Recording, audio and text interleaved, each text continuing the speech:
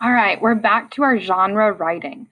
Go ahead and pull out this sheet that you already finished the narrative writing from a couple of days ago. Today, we're going to focus on the informational kind of writing. We're sticking with the same topic, though, same topic of being a fly on the wall. But the difference is this time, informational, you're giving facts. Information gives us specific things that would happen no matter what. It's not necessarily your perspective or your opinion or a story that you're making up. It's just telling things that could actually happen, more like a factual piece of writing. So here are some thoughts. They start with the prompt. It says, what would it be like if you were a fly on the wall? Describe some things that might happen. You literally can think about what it would be like if a fly could hear. What would they hear? Well, they might be able to hear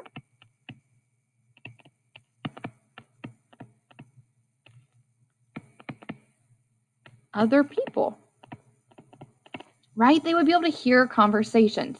Now, they want us to elaborate on that.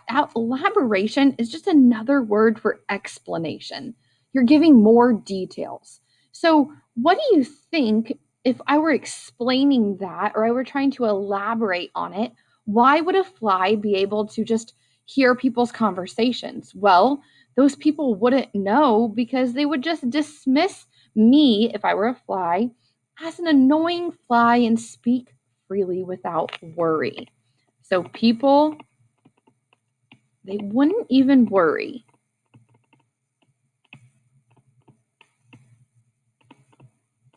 about a fly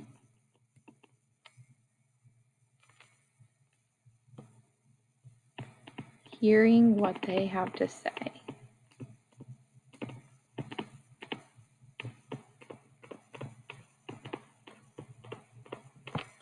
People wouldn't worry about that. Okay, think about some other ideas. I'm not going to fill in all of this for you today because I want you to think about some things when it comes to being a fly. Where are flies? Where do you see them? You might see them out in nature. So maybe for your idea number two, this has something to do with a fly out in nature, but tell me about it. What are some things that would happen if you were a fly in nature? What about something that was like a secret? Can you think about a secret?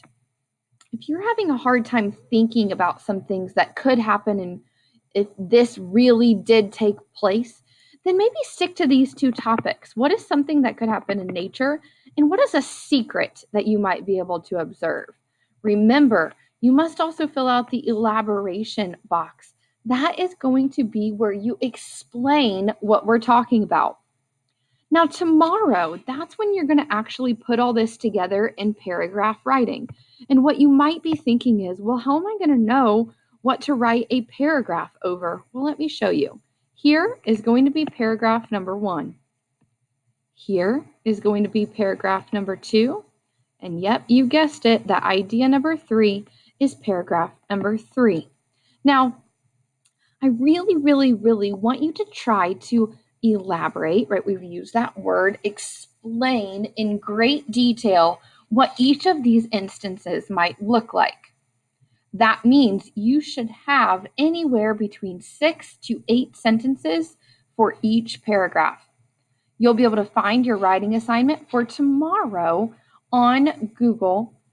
It'll be a Google Slides just like it was last time. You'll go to Canvas to access that assignment. Please make sure to message your teacher if you have any questions.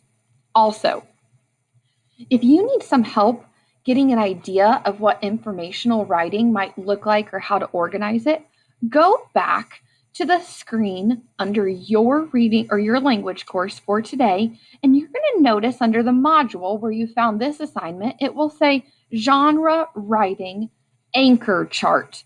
Take a look at that if you haven't already. It will help explain what each of these genres are.